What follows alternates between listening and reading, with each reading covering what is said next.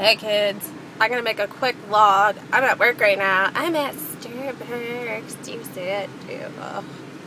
Usually it makes me happy to see those signs. I'm like, coffee! But now that I work here, I'm just like, ugh. It's so sad. I don't want this to be a complaining video. So I had a funny thought, and I decided I was going to talk about it in a vlog because it happened this morning.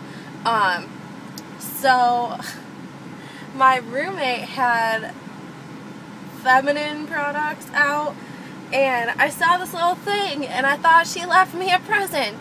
I really did. And I was like, oh, it's not the kind of present that I wanted. It was like, I don't know, it looked like candy. And I was just having a thought that, like, why do we all make, like, fancy everything now? Fancy colored, like, girl stuff, fancy colored, like, straws, and phone covers, and I don't know, like, does anybody else feel that way?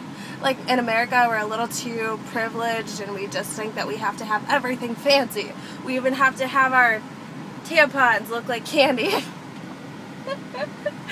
And seriously, I'm just like, sometimes I'm just like, what is that? Oh, that looks cool. It's a little present. It's not a present. It's not. It's not a gift at all. It's a curse. I'm done with that rant.